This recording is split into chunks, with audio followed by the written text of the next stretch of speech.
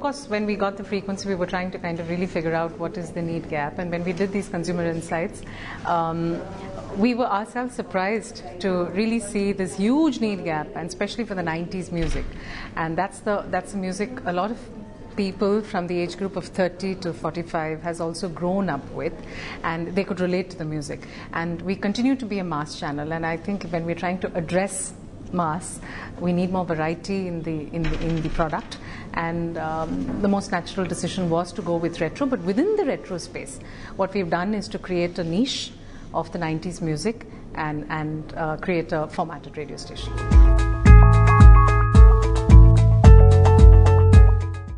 This is a mass radio station. We cannot. Retro is something which goes from all socioeconomic classes. It appeals to all socioeconomic classes. So we really can't say that it is only to a very niche segment.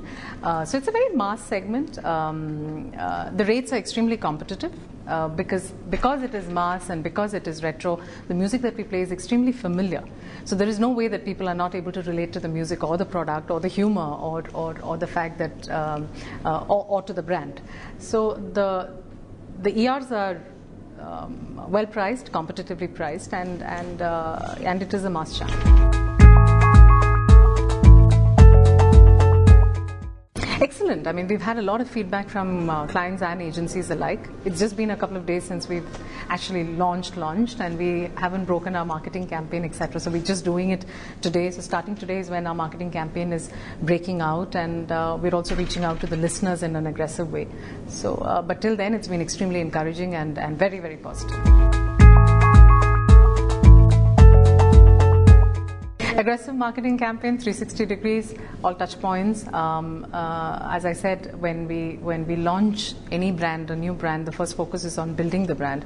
So we would obviously look at all 360 degree touch points, and aggressive and something which is continuous.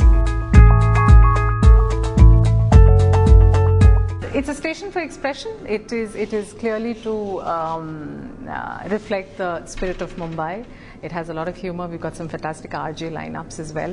We've got Cyrus Brocha, we've got Saurabh, who's handling the morning show, we've got Preetham in the afternoon, etc. So we do hope that people, the listeners, warm up to the product, and I think it should beat even the CHR station. So this is a hot AC station. It's a adult contemporary station. So we do hope that this can give competition to the other CHR stations as well.